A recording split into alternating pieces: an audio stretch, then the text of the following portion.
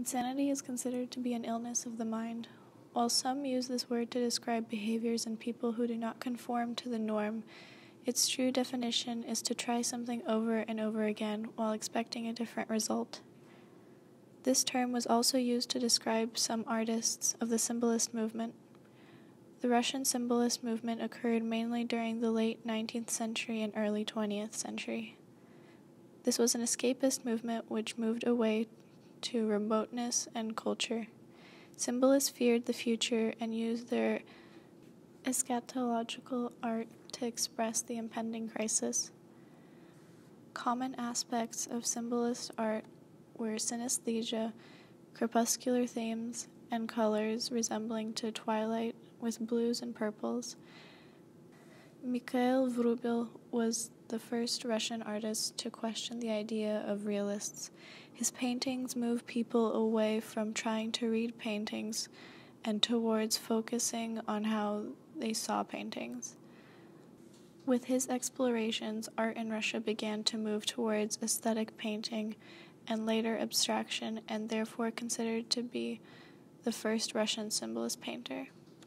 Despite his great contributions to Russian art, he was considered very mentally unstable and was permanently admitted into a hospital for the second time in 1905 until his death.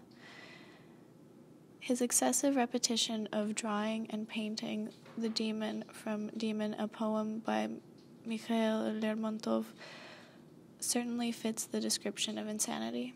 However, there are other factors such as traumatic family events and other health issues which certainly may have contributed to his diagnosis.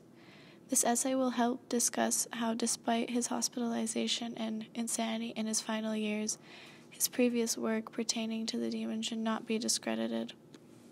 Psychiatrists' and clinics' fascination over Vrubel, his art, and his tragic death formed an umbrella of stigmatism over artists of this time. A quality that drew that attention of the early Russian psychologist was the demonic quality of his paintings, which can be seen in the ambiguous and subterranean aspect of his art. And additionally, critics mention the common aspect of psychological states between myth and fable and sleeping and walking.